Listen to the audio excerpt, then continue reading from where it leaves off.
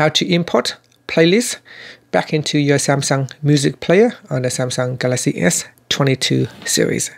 First, tap on the home button to go back to the home screen. Then swipe up to go into the app screen, and in here, open up Samsung Music.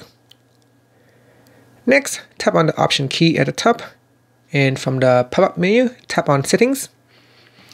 In Settings, go down and tap on Manage Playlists.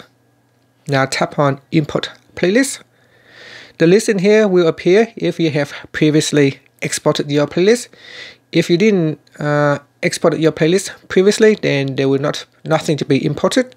So make sure you have previously already exported the playlist. Now select on the playlist that you want to import, and then tap on the Import button. This will allow you to import your selected playlist back into your music player. And that's it. So if I go to playlist here, there will be a list of all the playlists that I have just added. And that's it. Thank you for watching this video. Please subscribe to my channel for more videos.